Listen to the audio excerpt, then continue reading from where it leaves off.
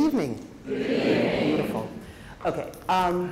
There are faculty here who represent the leadership of each of the programs that you're going to be applying to. So, as John said earlier, there are some questions that are best suited to be answered by those faculty, and so if you're interested in why psychology and social intervention versus psychological development or counseling, the program directors, I think, would be best suited to answer those kinds of questions, and also the question of what each admissions committee would be looking for. So let me tell you what I'm going to talk with you about in the next couple of minutes.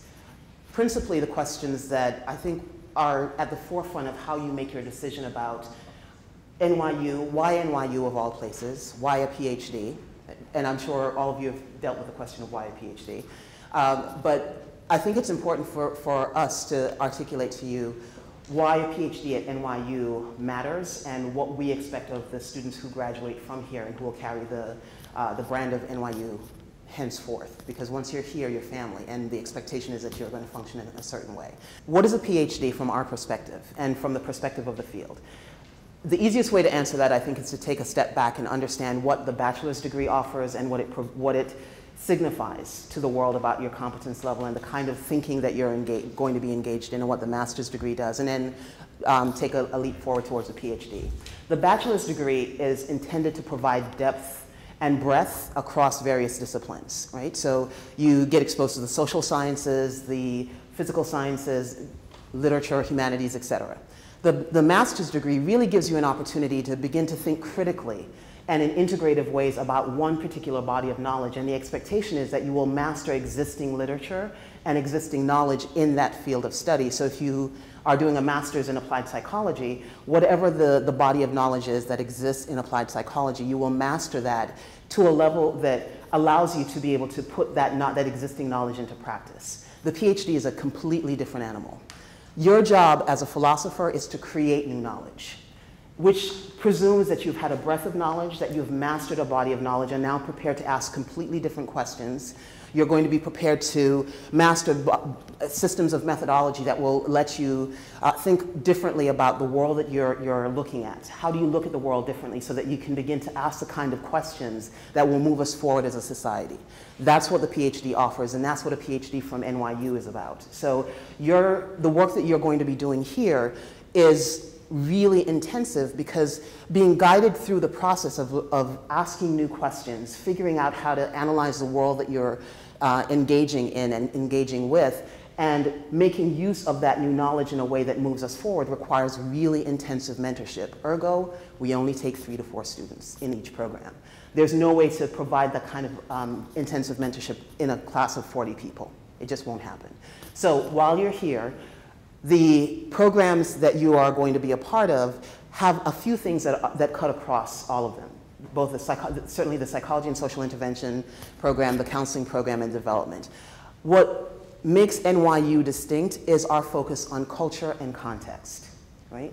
A lot of programs don't have that as a principal focus. We're interested in culture, not necessarily race, not necessarily ethnicity. When we talk about culture, what we mean is we're interested in inherited patterns of meaning and symbology that ultimately shape how people understand where they live, what the world means, how the world functions. Those systems of knowledge ultimately impact people in very different ways in very different contexts. What culture looks like in schools may be very different from what it looks like in a family context or in a community context.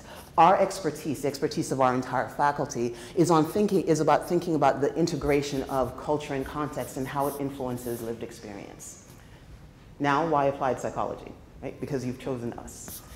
Unlike other psychology programs that are very focused on theory, simply for theory, our intent is to understand how the work that we do impacts on and informs lived experience. So the faculty here certainly do very, very, very solid integrative and theoretical work. And the methodologies that we use to do our work are very varied, but our interest is always in the question, how does this matter for real people? Individually, in family contexts, in communities. So when you come through NYU's program, you're going to be the kind of scholar who can answer the question, how does culture manifest itself in relation to the questions that I'm asking. You're going to be introduced to methodologies that will allow you to answer those questions in really fine-tuned and thoughtful ways. And you're going to be able to apply that knowledge in a way that really transforms people's lives. When you master all of that, we will allow you to defend your dissertation and become a doctor, and it will be beautiful, okay? So all of this is to say, when you look across the specific kinds of work that our faculty are engaged in terms of research, you have faculty who study everything from language development and cultural context to friendship and socio-emotional development.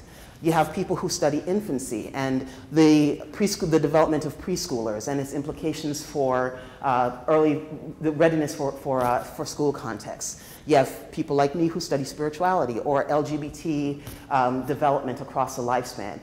What we do as a faculty is really quite broad, but all of it, again, is tied together by culture and context. Because we take the notion of culture very seriously, the work that we do certainly is located here in the city, but NYU and certainly our department is very much focused on making sure that no one gets confused that culture is just about New York City or the United States. So we do have offerings outside of the United States. So you can take courses in London, you can take courses in Paris, you can take courses in Puebla, Mexico. You have faculty who are doing research in various places. Dr. Aber, who you'll meet and talk to, does work in South Africa. Dr. Niobe Wei does work in China. You have faculty who are really taking a broad view of the kind of work that we do and really problematizing our own ideas about everything by moving outside of this particular cultural context. So this is going to be a wonderful, wonderful journey. You'll have a wonderful time. And at the end of this, you will change the world. And if you don't, we'll be really mad at you. Okay? So I'll stop there and answer any questions that you might have about the department in general or anything else, any existential questions that I might be able to answer.